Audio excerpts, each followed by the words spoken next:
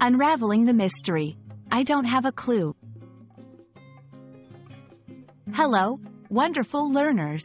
Today, we're diving into a common English phrase that you might have heard in conversations, movies, or books. I don't have a clue. This phrase is a gem in everyday English language, and understanding it can help you navigate through both casual and formal conversations. So, let's explore what it means, when to use it, and how it can enhance your English communication skills.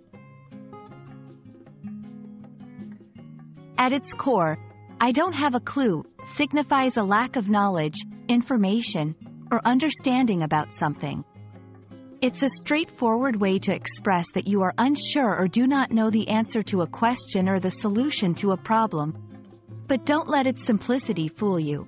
This phrase is incredibly versatile and can be used in various contexts. This phrase can be employed in numerous situations, ranging from casual conversations to more formal discussions. Here are a few scenarios to help you understand its usage. 1. In response to a question. When someone asks you something you don't know the answer to, saying, "I don't have a clue," is a polite and clear way to communicate your lack of knowledge. 2. As an expression of confusion.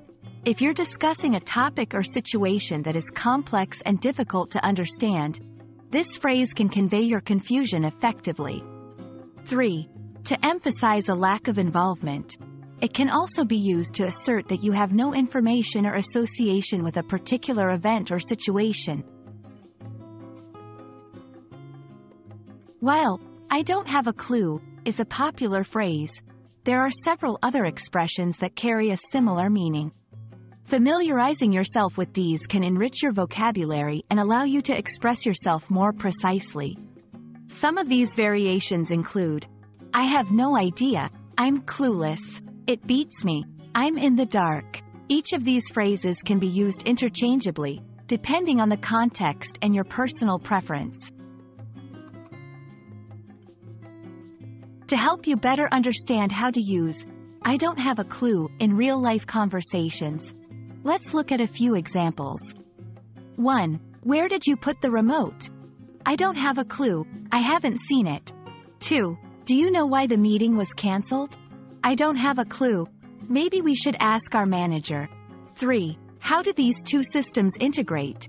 I don't have a clue, we might need to consult the tech team.